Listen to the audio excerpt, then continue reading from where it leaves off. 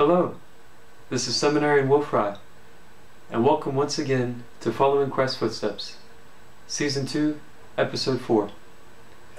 If you recall, 2 weeks ago, we spoke about the Last Supper. This week, I'd like to focus on another scripture passage involving the Eucharist.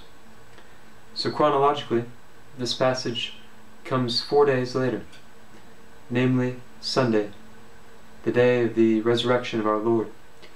And the scripture passage is Luke 24, verses 25 through 35, the road to Emmaus.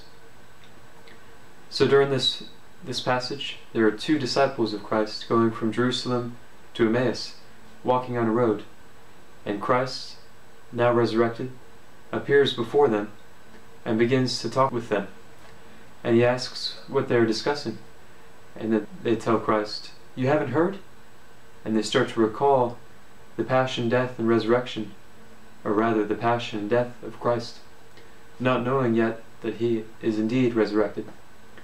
And so he rebukes them, and Christ then relates the whole of the Old Testament to these two men, and shows how the whole thing was a foreshadowing of the Messiah, which of course is Christ. So they eventually reach the place where the two disciples were going to stay the night, and Jesus makes it seem as though he is going to continue on. But they say, "Please, stay with us, join us for dinner." And so Christ agrees, and they sit down at table.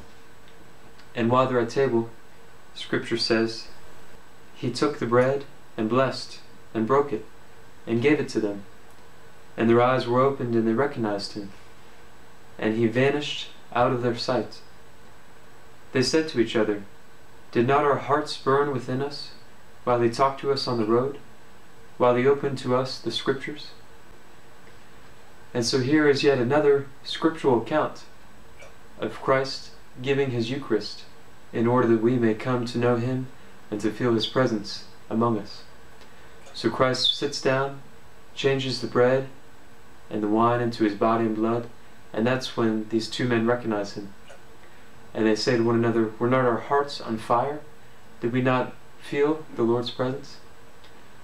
And so this is our challenge even today, every Sunday or every day of the week when we come to Mass, that we might feel his presence in the most holy Eucharist, that we might receive him, body, blood, soul, and divinity, just as these two men received him on the way to Emmaus.